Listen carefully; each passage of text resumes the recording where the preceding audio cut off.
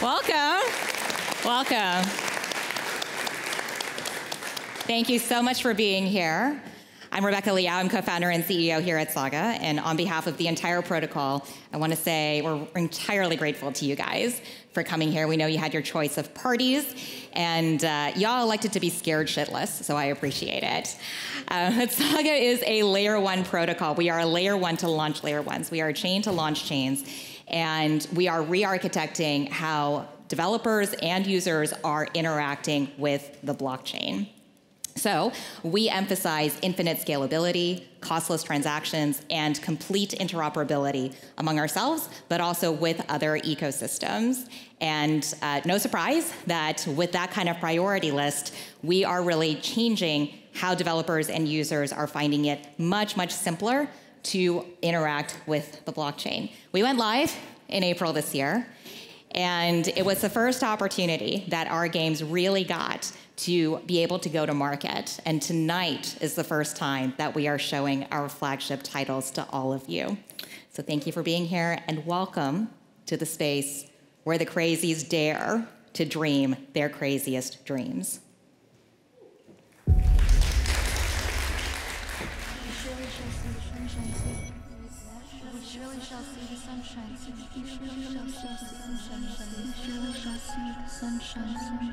He thrusts his fist against the post and still insists he sees the ghost. He thrusts his fist against the post and still insists he sees the ghost. The boat told, the stone cold and poked and coasted the boat. The boat told, the stone He thrusts his fists against the post. surely shall see the sunshine.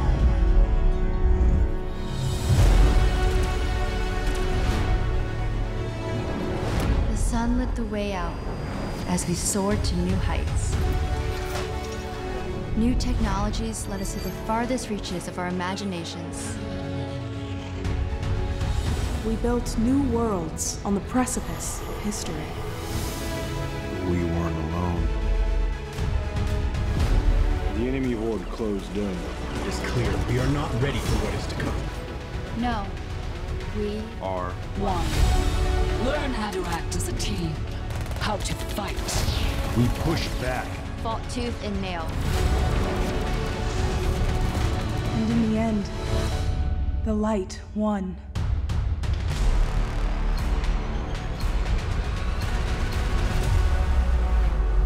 No matter where you stand in the cosmos, You can see the entire Entire universe.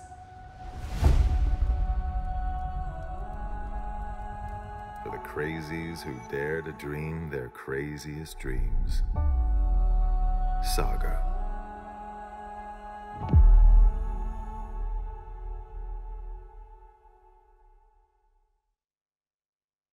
Amazing. That was our mainnet launch trailer, and that played all across the world in the lead up to our launch this last April.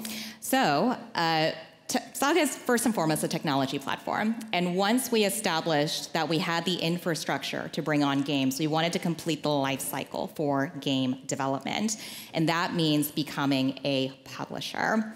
So in March this year at GDC, we announced our publishing house, which is called Saga Origins, and what we're looking to do is to bring cutting-edge quality games to market. We are the new indie game publisher. We are the only Web3 chain to have a dedicated publishing house of our own. And why did we decide to take this step? Because for all of you who have had the lovely experience of dealing with other chain foundations, you know how chains generally go about grants for games, which is we give you a grant, the grant unlocks based on certain user milestones, and the user milestones are all on you as the game developer. Good luck. Now, all of us here in the industry know that that is ass backwards. That is not how this industry works. We are the chain. We are the platform. We have the scale and the resources. It is our responsibility to come up with the users for you as the game. And that is the job of a publisher. And you'll be able to see very soon, for the flagship titles that we are announcing tonight, that Saga has worked very hard to bring games seamlessly to market with technology that is truly hyper-focused on developer needs. We are the space where the crazies dare to dream the craziest dreams. You'll hear that a lot tonight. And We think that the best way that Web3 can contribute to publishing is to really focus on the distribution part. This is how we make gaming real. We love independent games. We believe that a new type of publisher can support a talent-driven approach to unlock creativity and fresh storytelling, not just in the Web3 space, but in wider gaming. And all our games span both Web 2 and Web 3. So for those of you who are Web3 degens and junkies, there will be something for you in all of these titles. But at the end of the day, if you like the more traditional gaming experience, that is what you'll be able to see in all Saga titles. We support with curation, discovery, and community benefits. This is what it means to be a publisher. And we invite original thinkers and indies to join us, embrace all devs and players, and offer deeper levels of benefits to those who leverage the platform. So tonight, there are 3 flagship titles that we will be unveiling. Not too bad for 4 months of being a live network. There will be many more down the line, but these are incredibly special because they are our first 3. So what is a Saga Origins game? You hear so much about what it is we aspire to do, but when we actually look at gaming titles and evaluate whether we're going to take them on for publishing, what do we look for? So first and foremost, provocative, expansive, uncompromising. This is our tagline. This is also the criteria by which we judge games. So let's take each of these in turn. Provocative, first and foremost, say something new, say something different. This is Web3. We are meant to push the envelope, and we will publish the titles that big studios pass over.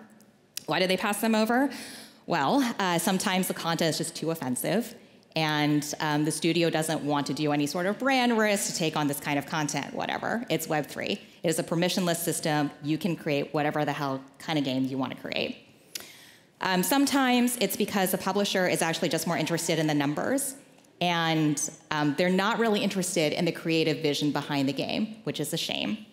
And sometimes, actually oftentimes, these big studios have tried and true methods for getting revenue based on gameplay, and they don't want to deviate from that, so they're not risk takers. Whatever the reason may be, we think that your game deserves a home.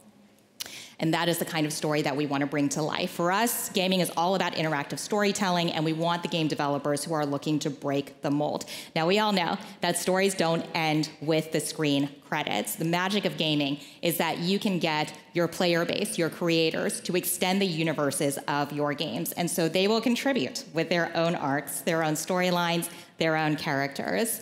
In order for that to happen, the game has to allow for expansive worlds. So that's the second criteria that we look for. When we say expansive worlds, we're thinking of the Saga multiverse. This is our ecosystem. This is a world in which games really collaborate with one another on their intellectual property, and the gamers are able to freely contribute their ideas and imagination to the game world as well. And of course, uncompromising. It's your game. It's your game, your vision. We want you to create it however the hell you want.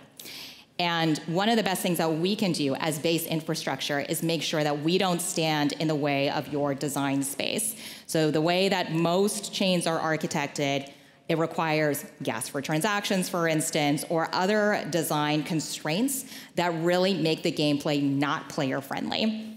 One of the things that we've worked very hard to do is to make sure that you will never face that on Saga.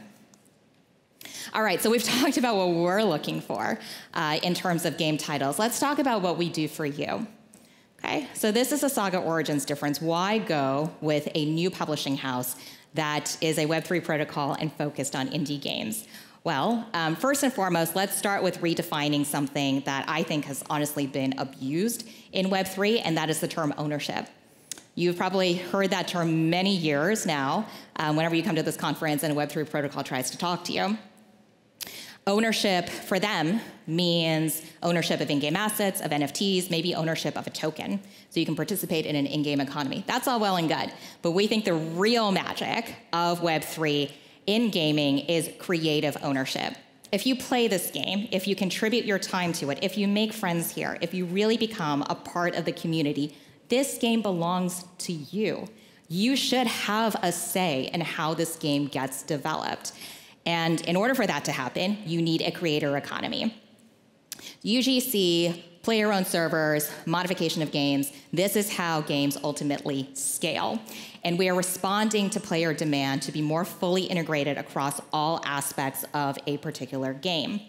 Now, it can be as simple as starting off with a customized skin on Saga, or you can go all the way to having your own player-owned server on chains on Saga. Now, you're probably thinking, well, creator economy kind of exists in traditional gaming already. What does Web3 bring to it? You don't ever need to ask for permission in crypto. If you have an idea to extend a game, to add a certain asset to a game, you can do that. You can do that on the chain. You don't need to ask for permission from anyone. That is what it means to have decentralized generation of content. Now, to achieve that, you need a great community.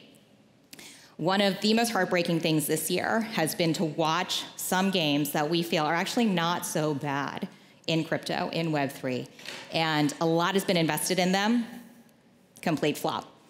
This happens in wider gaming as well. We all know it's a hits-driven business.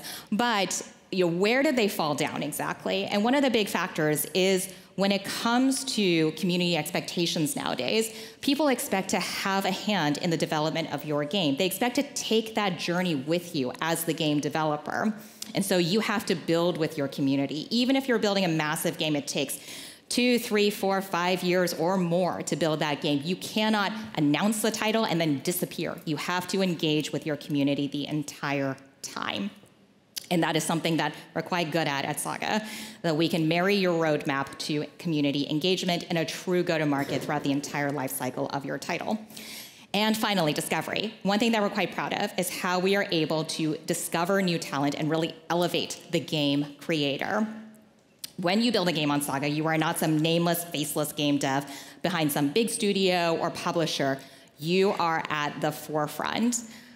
You are the genius behind the game, and therefore we should be telling your story alongside that of the game. We're also looking to curate diverse experiences for our audiences. I think we can all agree that across most distribution channels in gaming, the storytelling quality is starting to get a little bloated, a little stale. We're seeing the same things over and over again. And so we want to open that door to experimentation and originality in gaming. All right, so with all that, that can be applied, honestly, to any aspect of gaming. But what is the Web3 specific aspect of this?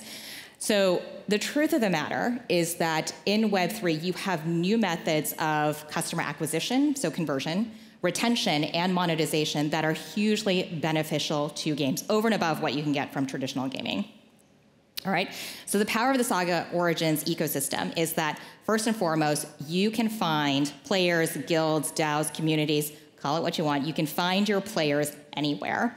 The power of our interoperability is such that you can create a game instance, assets, anything tradable, et cetera, on one ecosystem transferred to another ecosystem. That is your ability to reach as many players as possible. There are also unique player incentives that only exist in Web3, are only possible with crypto. And it really helps to organize your community. Things include play to airdrop, but also things around asset liquidity as well. Player activation is incredibly powerful in this space, and the retention numbers are far, far higher than anything that you would achieve in traditional UA. And then finally, we engage, of course, with influencers and creators across the spectrum, as well as media partners to create that game awareness before your game hits the market. All right, one thing that I do want to address here, because I do get asked this question a lot, is what is the Web3 gaming revolution? And I think there's been so much emphasis on the core technology in crypto that a lot of people have this misconception that what the revolution is about is that first you started off with consoles in gaming, and then you went to PC, then to mobile, and now we're on blockchain. Now, this tells a story of hardware innovation. Blockchain is not hardware. Blockchain is software at the end of the day. It runs on hardware, but it is not a hardware innovation. What we think is the correct revolution to really chase after is in the distribution. This is how gamers organize themselves and form communities. So way, way back in the day when you had nothing digital, yeah, you had fans screaming outside Sony offices, but then you got more sophisticated. So we got to Reddit boards, we got to Slack and Discord, anonymized transactions across mobile devices, and now we have blockchain. This is all about community building on the chain, UGC, and distribution. All right, all of this sprung from our innovator program. So until March last year, we did not have a publishing house. What did we have before then? It was an ecosystem program called the Innovator Program, and being a Saga innovator means something quite special. There are currently 380 projects that are building on us. 80% of that is gaming. That is by design. We have deliberately focused on acquiring gaming projects. What do these projects get? I mean, it's the usual perks of technical support, a lot of go-to-market, especially when you're ready to go live, general marketing for the project, as well as a wealth of other resources. Of course, all these come to the table when we publish a game, but slightly elevated when we decide to be your publisher of record. All right. I would be remiss to not talk a little bit more about our multiverse. So deeper in the ecosystem, the advantages start to grow. Talked a lot about content creation, UGC, distribution, but in the Saga multiverse, it's not just your creators and your gamers, explorers that are doing this. It is also your fellow projects. So it's not just a publishing company, it's an ecosystem where I promise you a lot of our games are working with one another for cross-IP collabs. There are no armies of agents, lawyers, red tape, accountants to follow them around when they do these IP content deals. It's actually a pretty free ecosystem of exploration. So it's collaborative formats for the creators, UGC creativity, decentralized economy. All right? This is our North Star at the end of the day. What is true value for players and for the developers? All right. Some stats to share with you guys. I'm not going to go through all of these in detail, but suffice to say that we've run a lot of player acquisition campaigns for our games at this point. And across the last 6 months, we do consistently hit 6 figures in terms of the results for each of these campaigns. Again, user retention is abnormally high in Web3, and that is something that we take advantage of, full advantage of, when we decide to activate a community and then bring them forward for the life cycle of the game. None of this would be possible without our technology. I have to remind people that Saga, at the end of the day, we are able to do what we do because we have a great marketing team, because we have a great publishing team, but first and foremost, because we have the technology that's necessary. We are infinitely scalable. It is a layer 1 to launch layer 1s. You should never, ever run out of block space on Saga. You should never run into performance issues on Saga. Costless transactions, again, this was a huge friction point for users. We've gotten rid of that. Fully interoperable. So you can take your assets anywhere, and access to liquidity from any ecosystem. This is ultimately what makes a project viable and consistently vibrant across its life cycle. There are some use cases, therefore, that are only possible on Saga. I'll go through them real quick. Fast bridging, this is something that is completely unique to us. Again, ability to bridge out to any ecosystem. Build a game on Saga, you can reach a guild on any other chain. Recycled gas tokens, that goes to the costless transactions and the usability. And of course, horizontally sharding apps and games. So this is something where you'll see from our flagship titles is becoming more and more popular because it's becoming more and more possible, which is to have your own player-owned servers on your own chain. This is entirely your own ecosystem, but it connects back to the game itself. All right, so we believe ultimately in the future of decentralized generation of content, and of course, gaming is leading the way once again. So I hope you join us at Saga Origins. It is a platform for creativity and freedom. And with that, I am happy to introduce the first flagship title. This is Angelic, the Chaos Theater. Angelic is a narrative strategy RPG. It is the most beautiful game in all of crypto. No offense to the games that are coming up afterwards or the other titles that we have in our catalog, but Angelic, as you can see, is mighty good looking. And the lore behind it is incredibly rich. So it is a post-apocalyptic setting, the world has been destroyed, and humanity has to rebuild itself by becoming neo-humans and angels, but angels themselves are quite flawed. So this game is now available as an open alpha version on Steam. I would highly encourage you guys to go check it out.